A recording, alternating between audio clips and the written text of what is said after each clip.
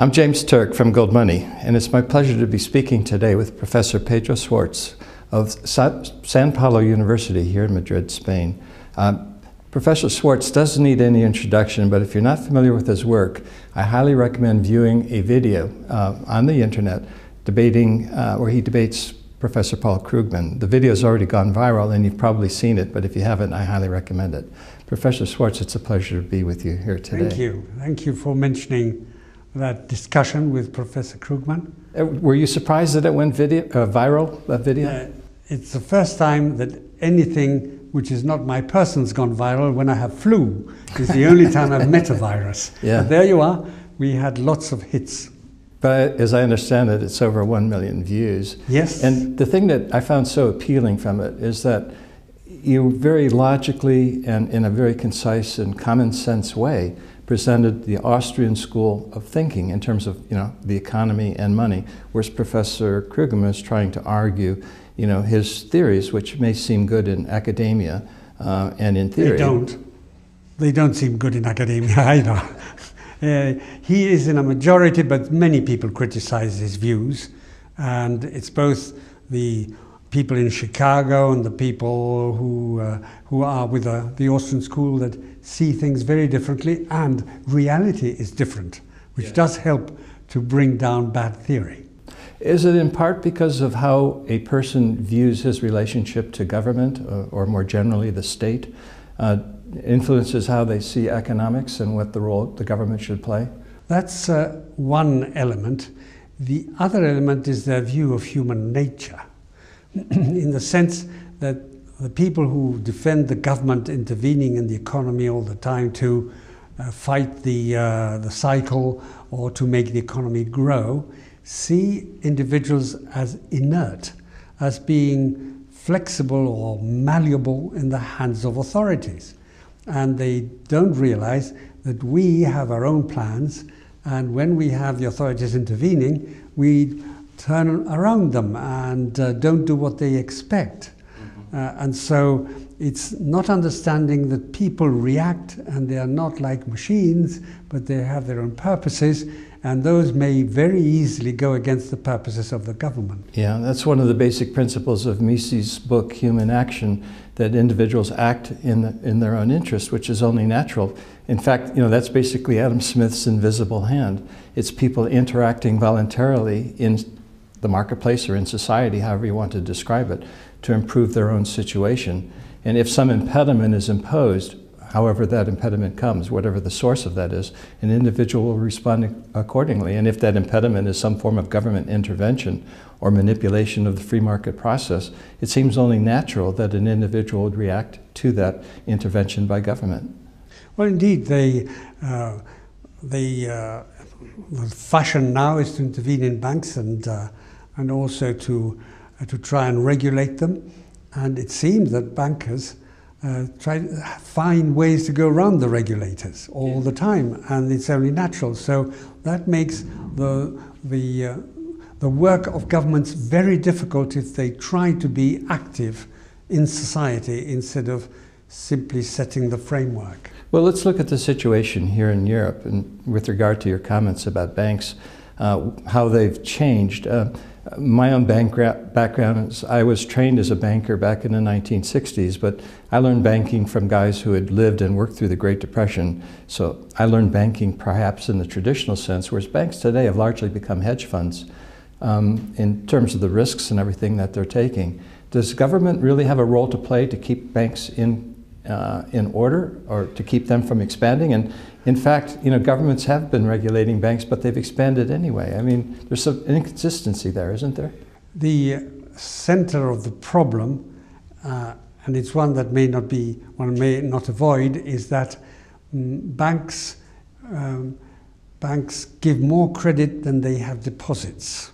That is, their deposits are not backed by reserves. The fractional reserve That's issue. Right. But it's very difficult to get rid of that, and it may be necessary to have a fractional reserve system in the present world, but one should be aware that there will be bank runs if you have that fractional reserve system, and if you don't have a fractional reserve system, then banks stop being credit institutions and you have to have other institutions lending or investing in companies and giving credit to families. So we have this problem that the credit system and the banking system we've lived with for a long time is one that is subject to ups and downs. And we don't really know how to fight that, whether to get rid totally of this fractional reserve system, or whether we could give some rules so that the fractional reserve system does not grow amok.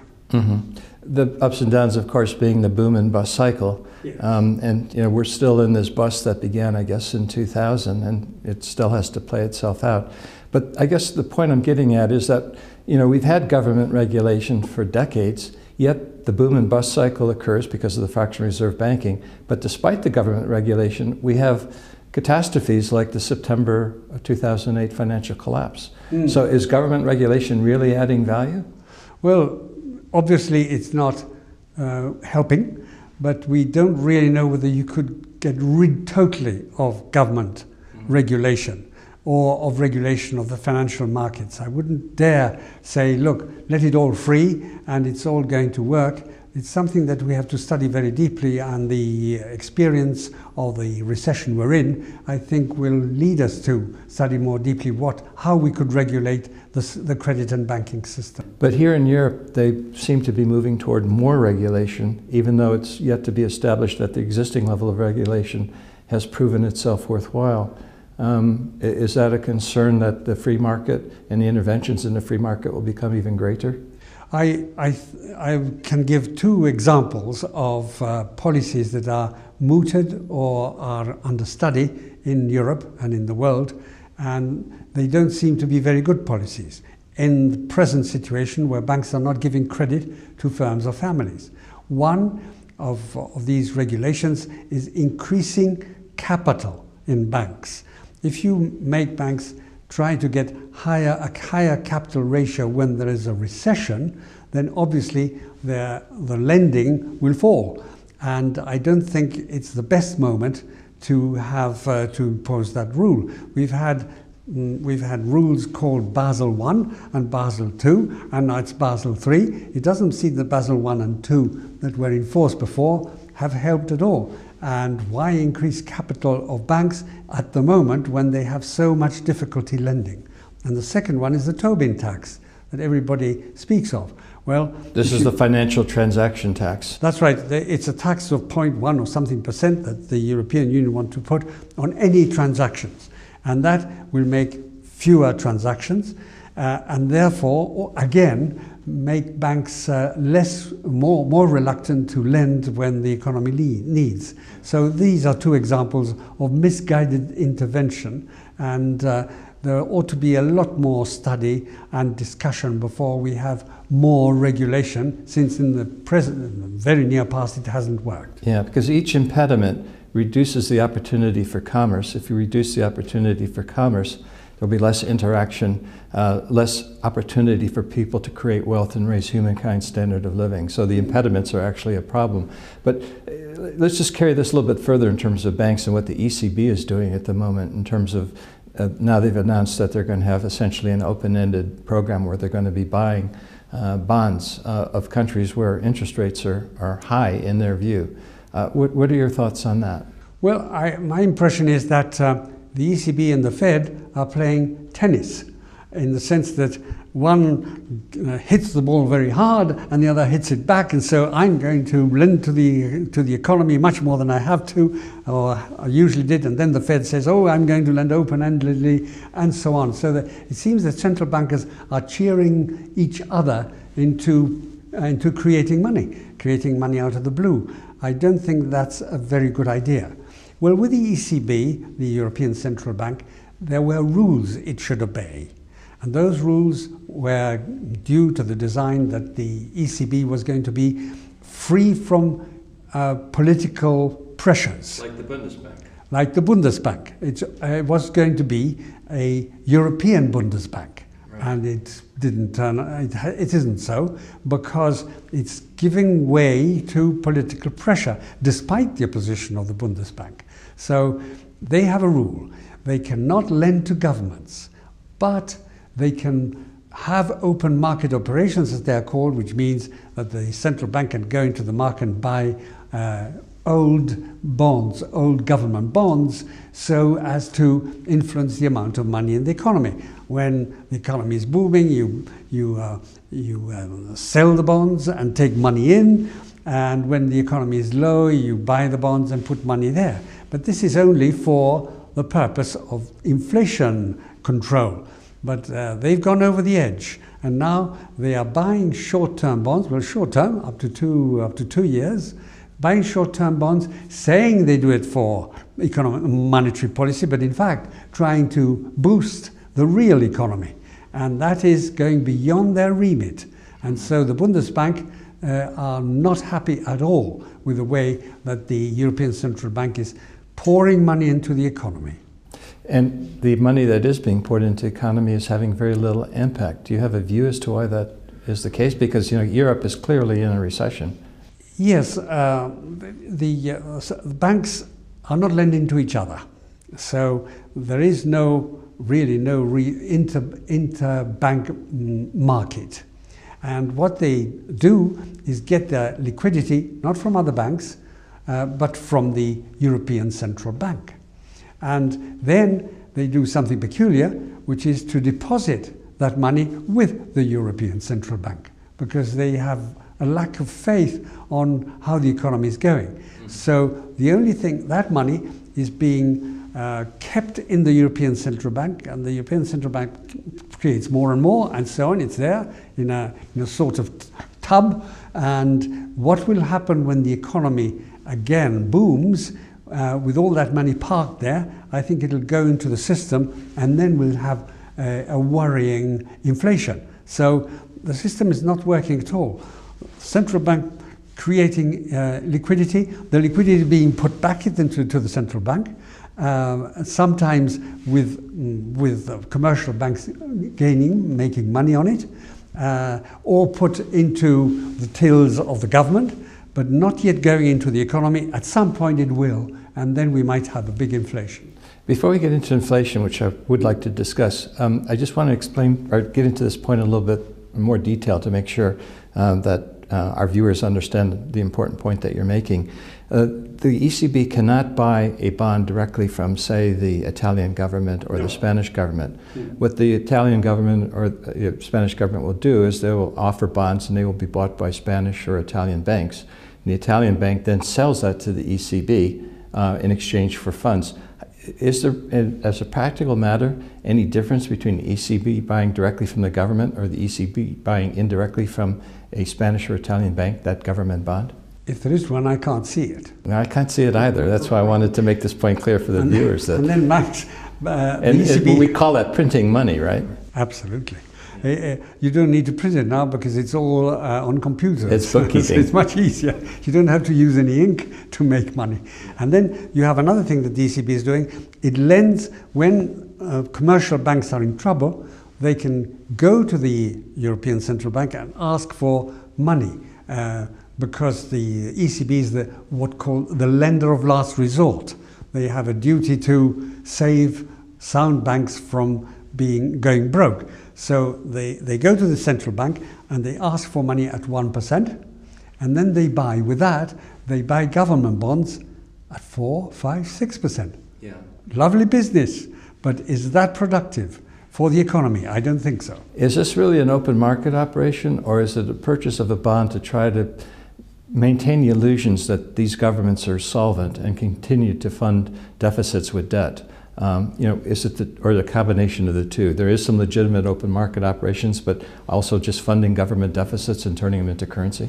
Well, there's legitimate operation of the lender of last resort, which you need when you have a fractional reserve system, because you have runs on banks, and then the banks may be sound, but they can't sell everything they have. That's a short-term liquidity. Short term. Yeah. But then you have the other one, which is that that government bonds are being bought by banks because they get the finance from the ECB. Now, the illusion is not there, and I'll tell you a figure of it. Last year, 55% of Spanish government bonds were in the hands of foreigners. After a year, it's less than 30. And all those bonds are going into Spanish banks, which are taking the bonds and lending the government. It's a circle, a vicious circle. Yeah. And we have a vicious circle somewhere else. The social security system, the pension system, has a reserve fund in case that they don't get enough income so as to keep pensions flowing. And of course this reserve fund is equivalent to 9 months of pensions, and they're safe, they say, because they're investing in Spanish government bonds. So you have this whole rigmarole of short-term arrangements, but the confidence in the whole system is very low. They call that a daisy chain. It is a daisy chain. Because everybody is connected to one another, or it's like two drunks holding up each other by leaning against each other. I call it musical chairs. And somebody suddenly will fall without a chair. When the music stops. Right. Yeah, exactly. Right. You know, one of the, if you look at German monetary history in the 20th century, currency was destroyed twice, and the reason why it was destroyed is the central bank was buying government paper, in this case German government paper, and turning it into currency. And ultimately they turned so much of that paper into currency that the currency ultimately collapsed. What you're suggesting here at the ECB level is basically the same thing, that turning government paper into currency to try to fund government deficits as opposed to short-term open market operations to maintain solvency and liquidity in the banking system could be leading to a serious round of hyperinflation in the not too distant future? Two reflections here. One, they hope that it won't get out of hand if governments reduce their deficits.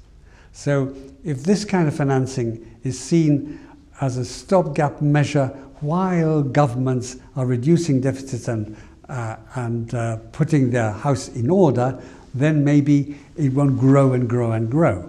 So the condition for it not being too dangerous, it is already rather dangerous, but not being too dangerous or catastrophic, is that governments at some point will stop issuing bonds because they don't have a deficit.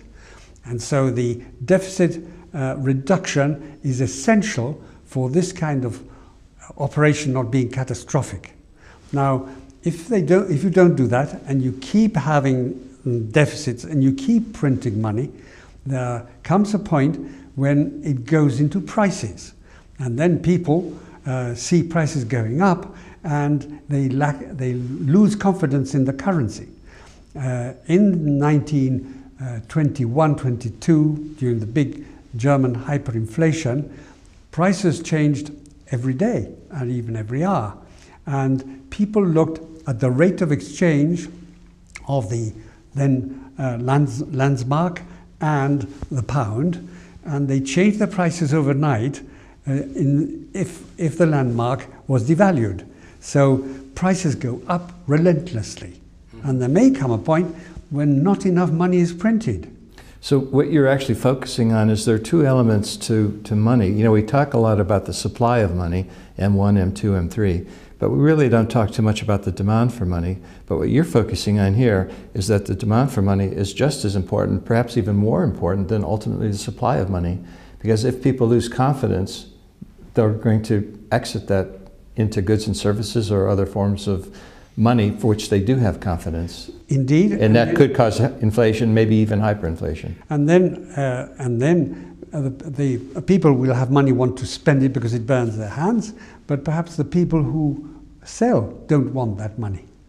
And so the confidence is lost in the money, and money becomes, in a way, becomes scarce because people don't take it, prices go up so much that you don't have enough money to buy things. Yeah.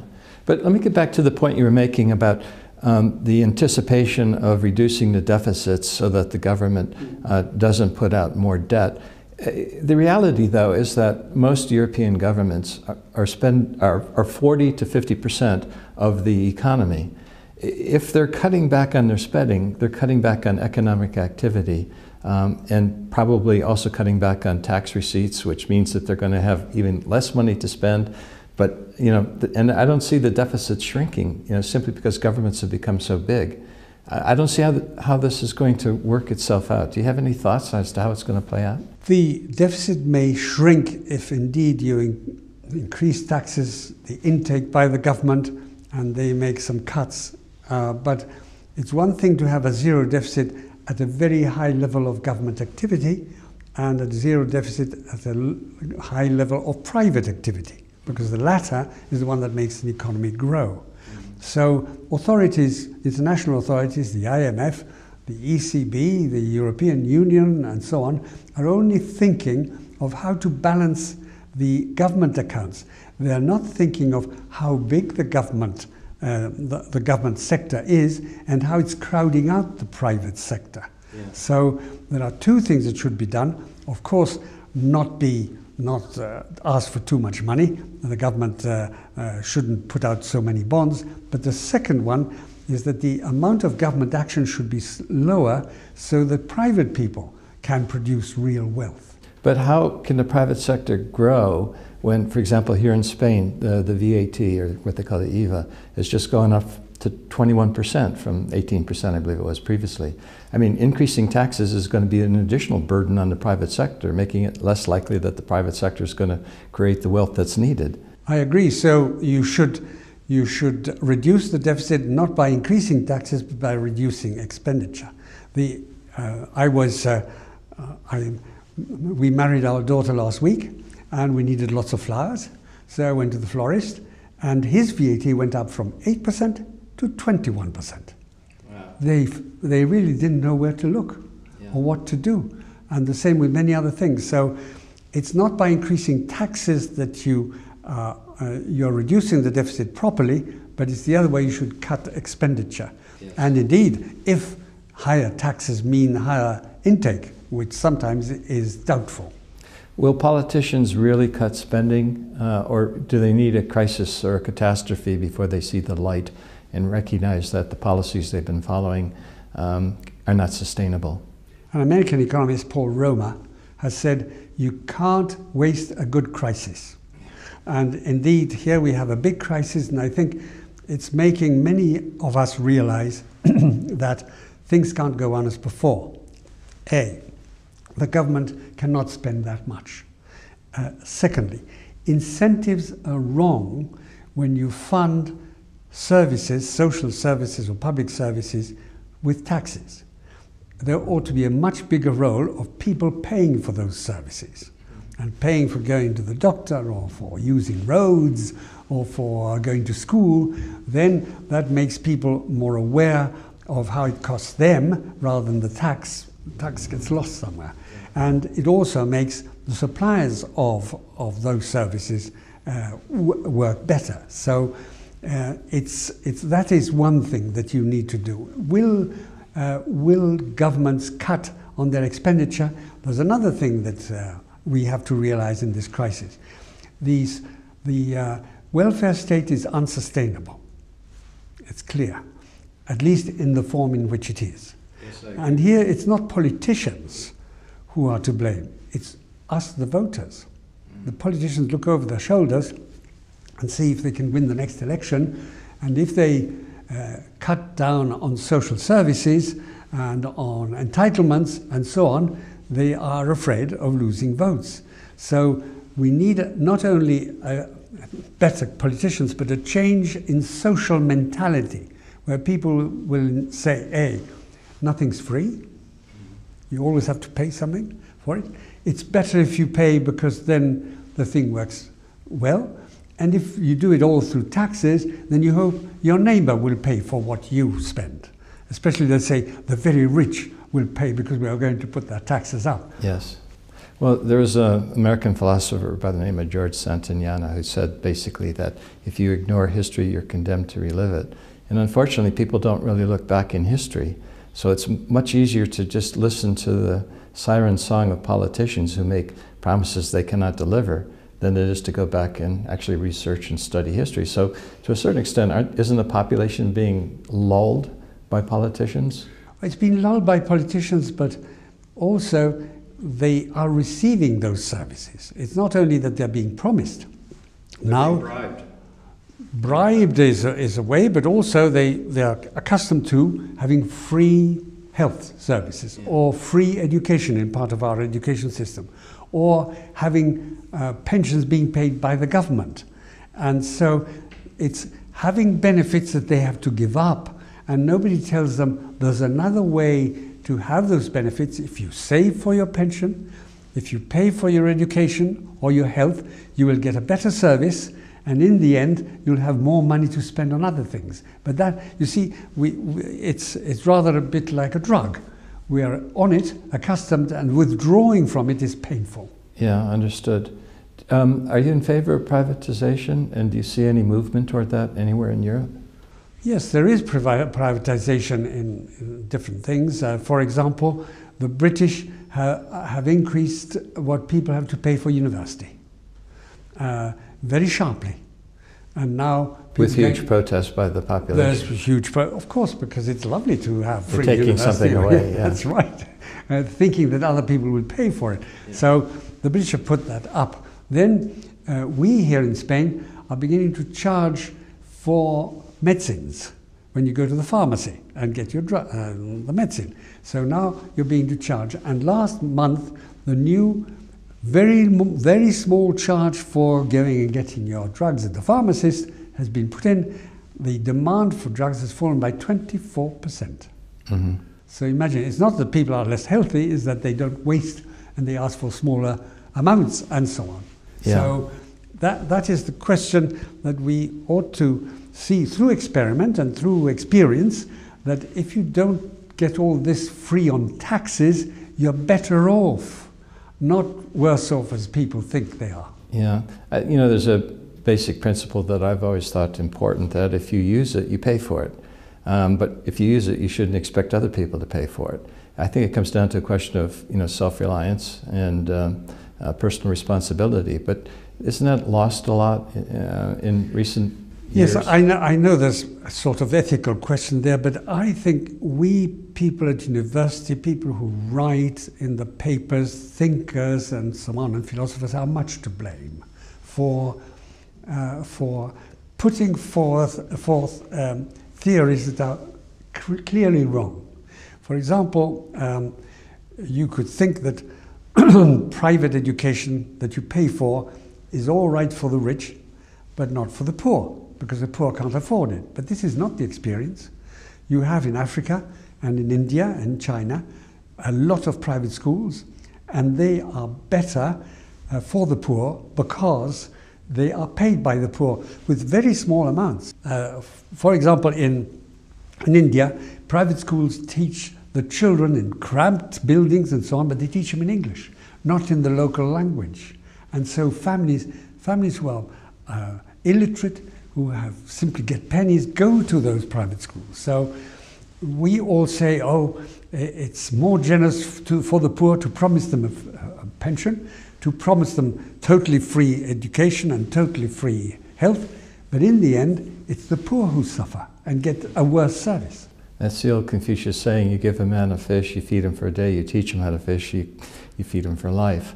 That people will appreciate something that they have to work toward. And what I guess you describe in terms of the private school system is the beauty of the market. It's the spontaneity of people interacting with one another, not necessarily as an individual, but as a group, in terms of developing an alternative that they prefer to, you know, other things, or in the absence of other things that may not exist. Yes, and the market will make for more efficiency, for less waste, and for perhaps the education system being aware of the demands of the families and their children, and so they'll be more attuned to what people want. Here in Spain, and it's not only the public education system, but private subsidized system that is told what to teach almost every hour. You know what people are being taught and with what books, and the only remnant of censorship of books that exists is books for schools here in Spain, because they have to be taught the right thing. And schooling is used for increasing national sentiment and for putting ideas into people's heads. Increasing reliance on the state rather than personal responsibility and personal reliance? Yes, it's a personal responsibility and the belief that if you get free education, you get good education, because you'll have the planner who will say what children should know, and in the end, what you have is 15% of British population, 18% of the Spanish population being in fact illiterate, because they can simply read a headline or the sign going exit or toilets, but they can't read any more.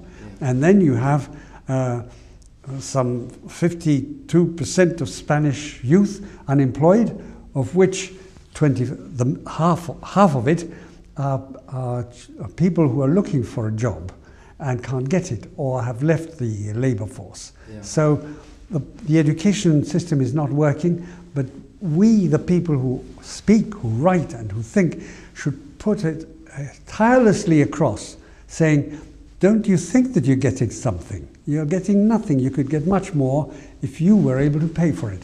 Yes, understood. I think we both agree that the present system as it's structured is unsustainable, and that something has to give eventually. Can it evolve gradually so that there's not a major catastrophe or collapse, or is it more likely that you're going to have a crisis, a catastrophe, and we go to a hopefully more properly structured system? I don't think there will be a catastrophe unless there is a hyperinflation. That would really change things. I think governments and central banks will be able to sort of manage the wild horses of inflation and other things. So I think it's going to be a long-term change. Well, let me ask you this, because you say they'll be able to manage. Is manage the right word, or will they end up trying to control? And if they end up trying to control, won't that actually make the situation that much worse? Because they'll be going back to interventions and preventing the free market from expressing itself, individuals from expressing itself, pursuing things to fulfill their needs and wants without impediments. My feeling is that we are reducing the rate of growth of economies, and what we will have is more control and more intervention and less growth. Rather than a big catastrophe, it's going to be a grayer world, I think. The catastrophe could come if we have hyperinflation, but if not, it's simply going to be less growth. It's going to be, if we speak to Americans, it's going to be a European situation.